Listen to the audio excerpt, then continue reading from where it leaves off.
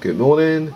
So I've just received this charge adapter in the post, and I thought it's a good idea to make a video on how Android devices, or more specifically my Nexus 5, and in a bit I might be looking at the Nexus 7 as well, or the 2012 model, how they respond to different chargers that I can get in the market. So I thought it was a good idea to actually looking at focusing on the Apple chargers, because I have noticed some people might actually complain about the Apple chargers when they're being used with Android devices. They charge rather slowly. So let's have a look, shall we? So I've actually got two of those 5-watt chargers. So I've tested a little bit earlier on, and they are actually the same. So I've no idea why I've got this one still plugged in, so I'm going to get it unplugged and get rid of it. But actually, it might be a good idea to just show you the voltage on all these chargers first. So the first one, we have actually got 5.15 volt. Moving on to the second one, no surprise there, 5.11, slightly lower, but still within spec.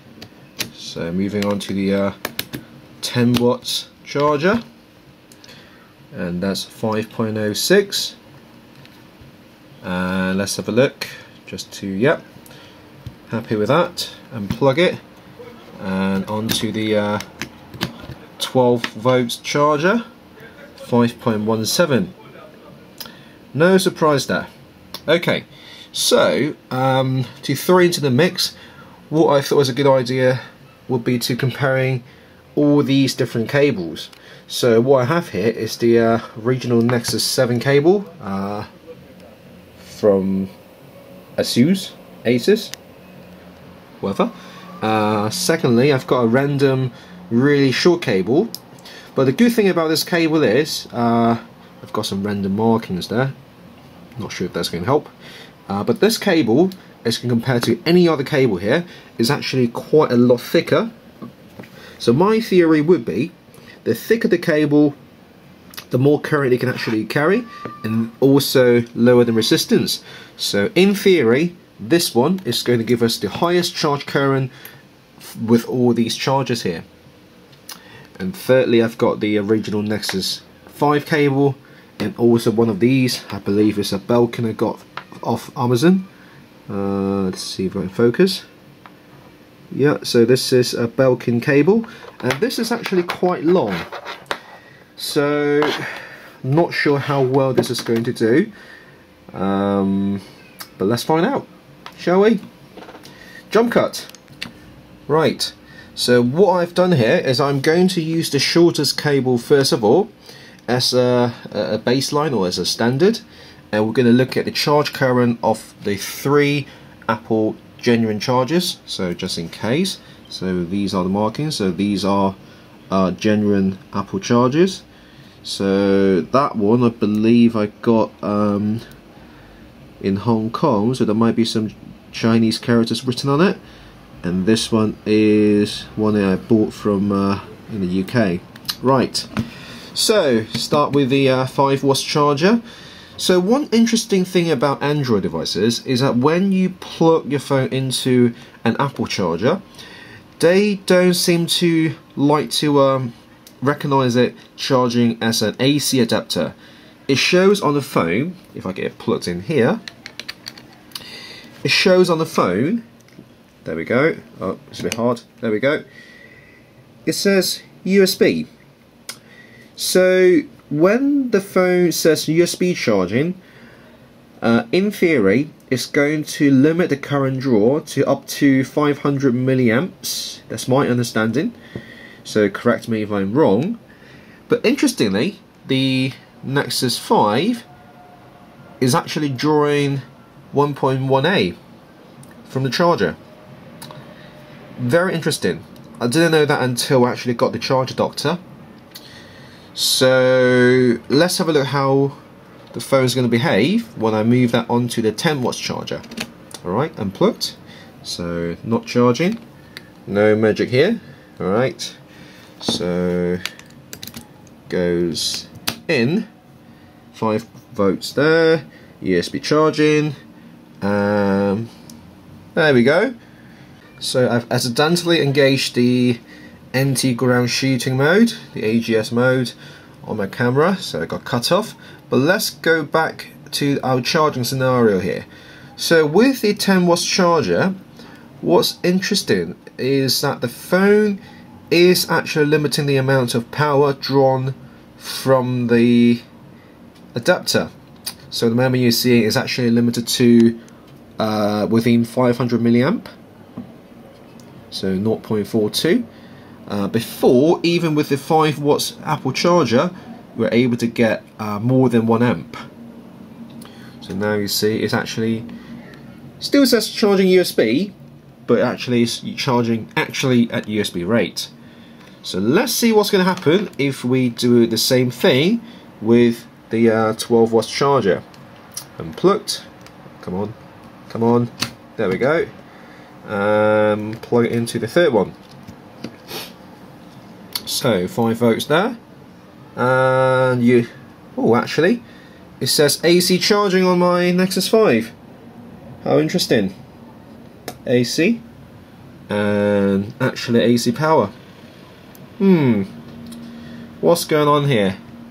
So on the 12 watts charger, my Nexus phone is able to see it as a proper adapter, not like pretending to be a computer or USB port, but actual dedicated AC charger, as if the second and the third pins being shorted together. Interesting. So what I'm going to do is I'm going to try use a different cable now and see if it actually makes a difference. Jump cut. Right, it's not easy to get in, but there we go. So this is the Belkin cable plugged in, no cheating there. So same plug, which was being recognized as AC before, says USB, and the power is limited to within 500 milliamp.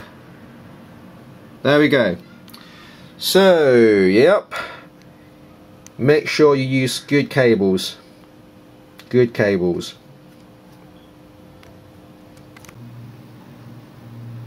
So now we're done with the cables, we're going to have a look at the 2 original chargers which came with my Nexus 7, and this is for the Nexus 5. So these are genuine, this is a genuine LG charger on focus. So this is the markings and focus. Anything? Yeah, there we go. That is the focus. There we go. If you can see it, I can't. Yep. So let's get these plugged in and see how it perform comparing to the previous Apple ones. Right. Charge adapter in. 5.17 volt. Yeah, good. That is good. Right, unplug it, and this one goes in an awkward position. 4.87. 4.87. Isn't that a little bit low? Might still be within spec. I need to look it up. But it actually is. What did we have before?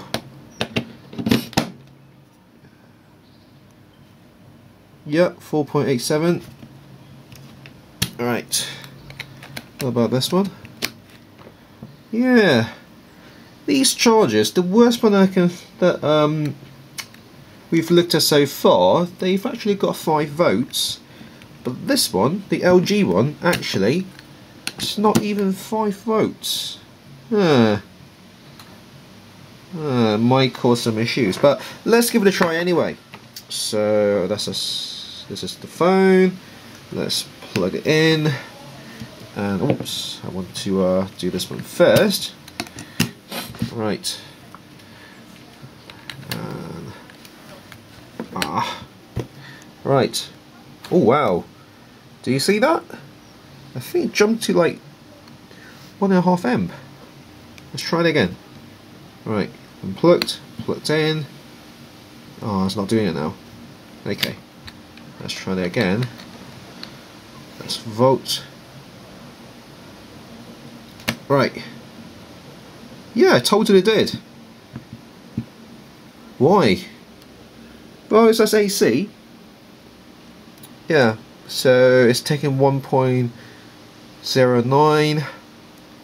Yep, similar to the 12 watts Apple charger before. No surprise here. What if I unplug it and plug it into the actual charger that came with the phone? So the voltage actually went up, and the current is 1.11. Yep. Interesting. Maybe this got some kind of mechanism inside the circuit that actually turn down the voltage when there's no loading. Why, I don't know. Let's unplug it. Yep, the voltage actually goes down, but as long as it's giving the enough voltage when it's actually plugged in, then yeah, the voltage actually goes up. Can someone explain that? Okay. You know what? It might be a good idea to test the original cable as well. And this is the original Nexus 5 cable.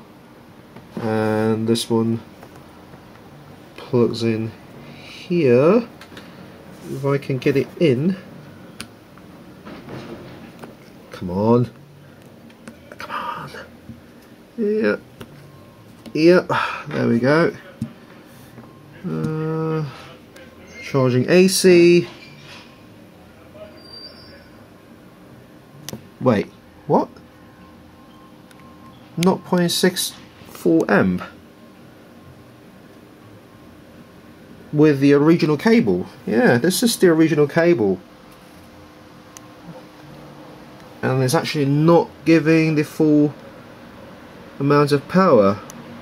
Well, it is more than 500 milliamp, but it's actually not getting near 5 watts. And what if I do this one? Yeah. So the cable is capable of giving the power, but either the phone's not taking it, or I think it's got something to do with the actual voltage coming from this adapter. 4.92. Huh. Interesting. Interesting. Right, there are not much reason for me to do this, but I am using the Belkin cable again with the LG charger. So I am actually getting quite concerning amount of power going from the charger. 0.18 amp. I'm sure the phone is going to take more power than it's giving out to run the processor, display and everything. So I really doubt that is charging the phone. So screen is off and still 0.18. Huh. Wow. That's concerning. So if I unplug this,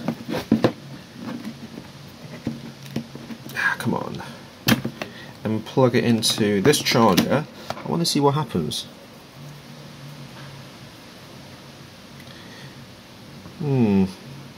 At least this is giving you half an amp, and it says charging AC. So,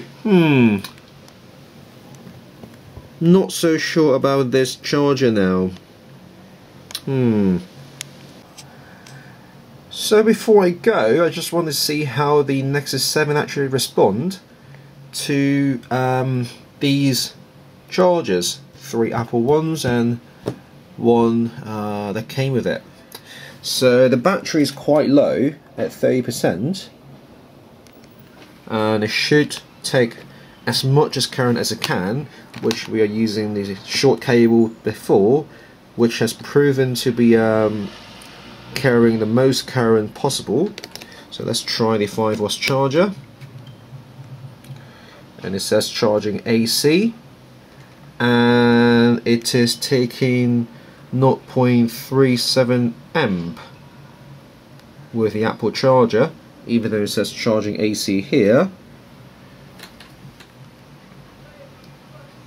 There we go. And let's try the original charger that came with the I was going to say iPad, but this is not an iPad. And it says charging AC as well, and the current is taking 0.73 amp. Charging AC.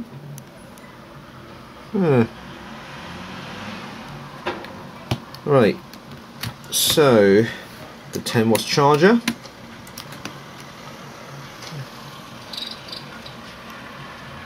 .38, similar to 0.37, I believe. There might be actually a hard limit on how much current is taken when it's plugged into the Apple charger. And let's test the 12 watts.